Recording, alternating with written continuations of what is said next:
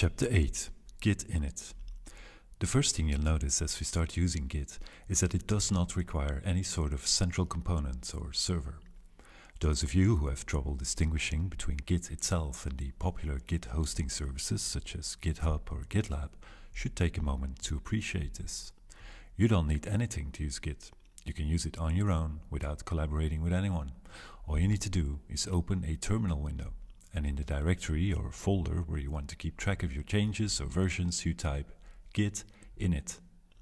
Congratulations, you have just created a Git repository. An empty repository for now, but a Git repository nonetheless. The English dictionary tells us that a repository is a place where things are stored. In Git Parlor, we use the word repository to refer to the top-level folder where Git is doing its magic of keeping track of our files.